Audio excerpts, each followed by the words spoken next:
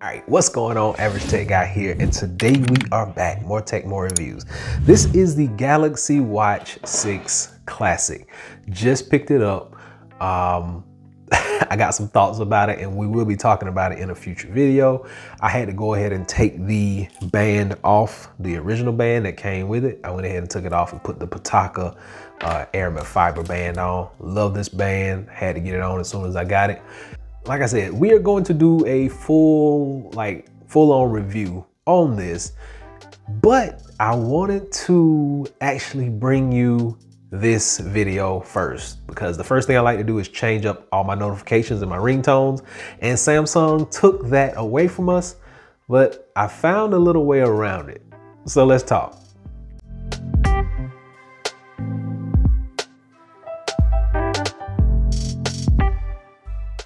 All right, so as mentioned, this video is specifically about how to add those different customized notifications and ringtones to your device. So we will need this device that's back here in the background. That's the Galaxy Z Fold 5, because it is the device that is connected to my watch, my 6. Now, first thing you gotta do is download whatever media you want to this device. So once you get your songs, ringtones, whatever, download it on here. The next thing you're gonna do is open up the Galaxy wearable application. Once the Galaxy wearable application is opened, you are going to go to manage content. From that point, you're gonna go to tracks on watch. You're going to hit the little add button at the top. What we want to do is add a track. So I want the Power Ranger. I think that's the Power Ranger. Hopefully that's the Power Ranger. I like that on my watch as my notification. So I'm gonna hit add to watch. Yes, it is the Power Ranger. It is connecting to watch, and you're gonna have to enable all these permissions when you first turn it on. So just keep that in mind. And that is this watch. Yeah, I already got the Jetsons doorbell on there. So in real time, we saw that I already got notifications, custom notifications on here. All right, so now that the Power Ranger track is on here, we can kind of sit this to the side in the background, and we're gonna specifically work with this watch. Now, the application that you actually wanna go and download from the Play Store is gonna be the File Explorer. So you come into here and you just hit File, or you can swipe Explorer. Explorer. I'm gonna hit File Explorer, and these are the apps that are gonna come up.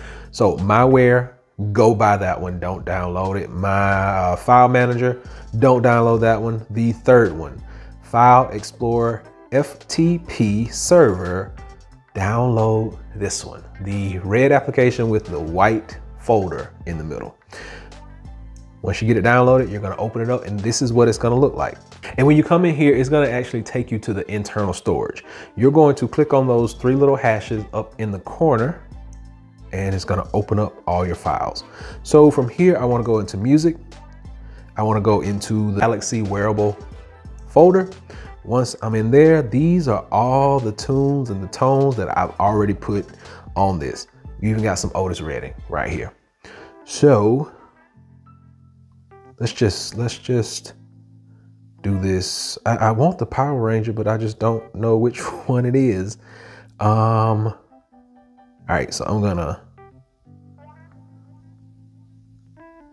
I'm gonna do is I'm gonna hold this down, and I'm going to select a bunch of them and all that, and I'm just selecting a bunch of them that I got in here, and hopefully one of these will work. All right, so hopefully one of these is gonna be the Power Ranger ringtone. I'm going to hit the little rectangles for the copy.